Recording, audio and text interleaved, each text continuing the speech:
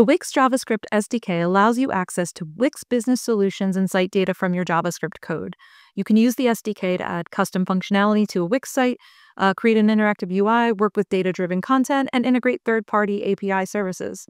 In this video, you will learn about the Wix SDK, including how to access packages, version control, documentation structure, and some tips and tricks for efficient development. A few terms to familiarize yourself with while working with the SDK. SDK stands for Software Development Kit. It's a collection of tools that developers need to be able to create applications for a specific platform. To access the Wix SDK, we publish these tools to NPM packages, which can then be installed and imported for use in your code. Now, let's take a look at the documentation and select an SDK to use. In the documentation, you see all the backend and frontend modules on the left-hand side.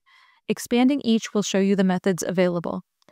If you are having trouble finding an API you are looking for, at the bottom right there is a Docs AI search that can provide code snippets and relevant links. Once you find the API you want to use, copy the code snippet and open your code editor. Now paste the code snippet here and let's make a few modifications.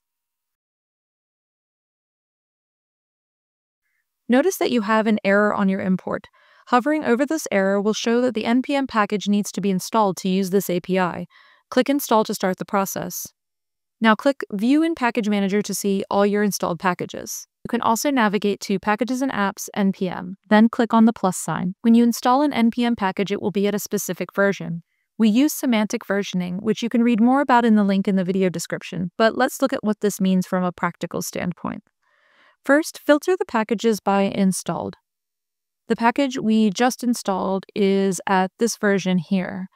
When this API receives new features, Wix will push an update to this version. If you need the new feature, next time you are working on this site, you will want to update the version of your package.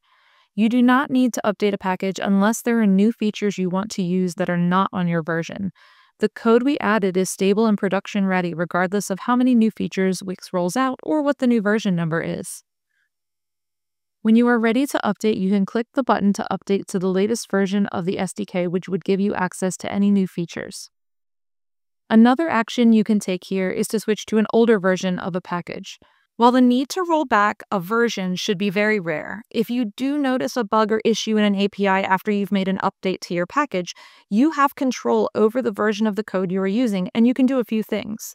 You can report the bug, and I'll leave a link in the description for how to start that flow. And then you can switch back your package to an older version that wasn't causing any issues for you.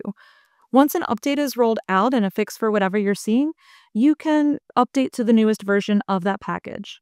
At times, we may have a large update to an API that changes something critical about how it is used. When this happens, it's called a major update. Major updates that would include breaking changes will not be rolled out to existing API packages. So you can be confident that the code you are using now will always work.